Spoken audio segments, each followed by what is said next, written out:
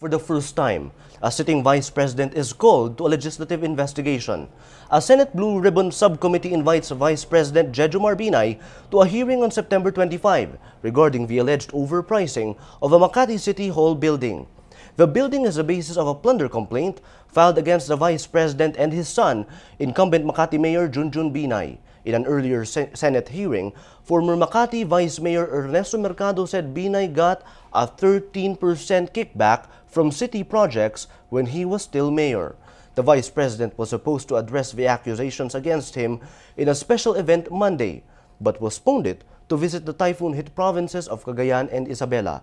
In a text message to Rappler, Binay's spokesman says the vice president will decide whether to accept or reject the invite after the address.